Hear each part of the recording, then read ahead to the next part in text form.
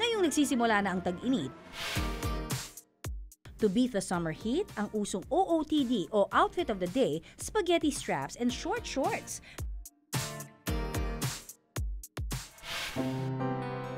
Pero ang dalagang si Alexandra, naku, hindi raw summer ready. Mayroon daw kasi siyang maitim na tinatago. Hindi daw ang kanyang budhi ha, kundi ang maitim niyang underarms, tuhod at siko. Ayon sa friends ko naman, kaya ayoko magsuot ng sleeveless talaga madalas kasi inaasar nila ako na, taniman ng kamote or whatsoever. So parang, ayun, sakit lang niya. Kaya nakakahiya talaga. Para paputiin ang maitim na parte ng kanyang katawan at magpantay-pantay ang kanyang kutis, iba't ibang whitening products na raw ang sinubukan ni Alexandra. Nag-spray ka na, nag-lotion ka na, tapos nag-powder ka na, ayun, mga ganun. Pero hindi talaga siya tumatalaw. Gaya ni Alexandra na gustong paputiin ang maitim na mga body parts, madalas marami tayong sinusubukan. Isa na rito ang paggamit ng tinatawag na kojic soap o yung klase ng sabon na nagtataglay ng kojic acid na sinasabing nakapagpapaputi ng balat. Pero ayon sa ating resident dermatologist, maging mapili at maingat sa paggamit nito. Ang kojic itself is a good whitener. No, pero binabagayan yan sa iba-ibang klaseng balat.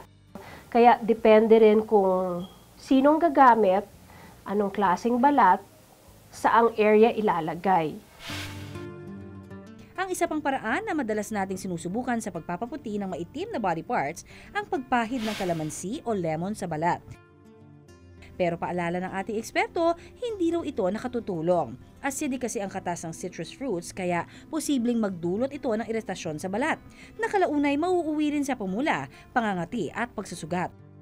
Putting the calamansi itself on the skin can actually be irritating, especially if you do it sa kili-kili. Kaya nga yung vitamin C na yan, ini-extract from the calamansi and you put it in an oil form or oil na parang liquid, ginagawa yung medicine kasi yun ang mas safe sa balat at mas magpe-penetrate. Para sa mga may budget, ang strategy raw nila sa pagpapaputi syempre ay ang glutathione. Pero di raw uso yung capsule ang iniinom dahil ang in ngayon yung diretso na mismo sa ugat o yung tinatawag na gluta drip. Kung tutuusin, ayon kay Dr. Jean, epektibong pampaputi ang glutathione na isang uri ng antioxidant. Pero mga kapuso, dapat maging mapanuri sa kung kanino o saan magpapagluta drip. Dapat sa isang lisensyadong dermatologist lumapit para makatiyak na aprobado ng FDA o Food and Drug Administration ang gamot na gagamitin. Injection should be very slow. Doon nagkakaroon ng problema ngayon pag napaka-fast. Diyan yung pag nag-inject, nahihilo sila, para silang nanginginig, no? Nagko-cold, clammy, sila, tapos nagpa-palpitate. Diyan nagkaka-problem. So, ang gagawin nitong laser na to is, pag unang-una, meron siyang mode na papakinisin muna yung siko or yung skin, and then followed by yung whitening na.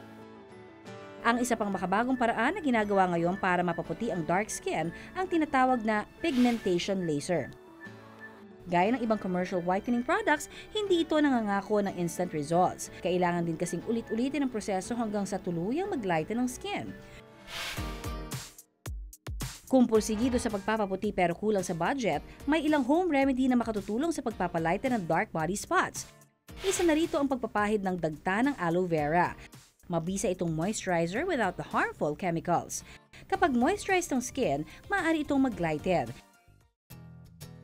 Gayun din ang pagpahid ng baking soda na hinaluan ng tubig.